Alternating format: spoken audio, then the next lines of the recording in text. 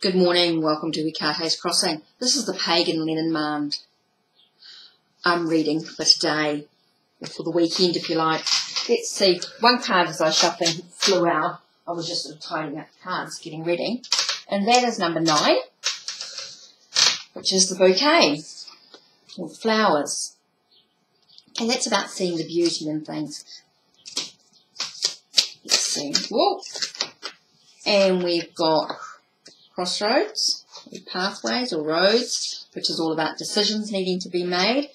So this is a sense of seeing the beauty in things. We know we've got some decisions to actually make. And 16 is the stars, and the stars are all about your spirituality on some level.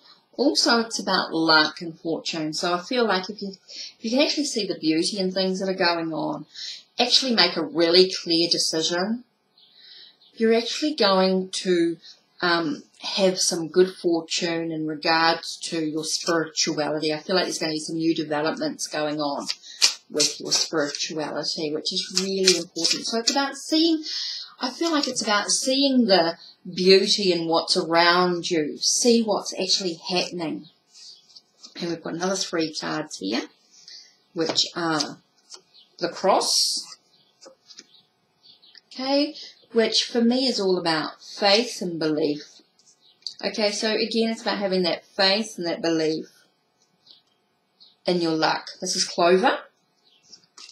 And this is about the woman. So this is about you, your feminine aspects within yourself. So within your feminine aspects of yourself, you've really got to have faith in where you are and faith in the luck that everything's going to turn out really, really well. So there you are.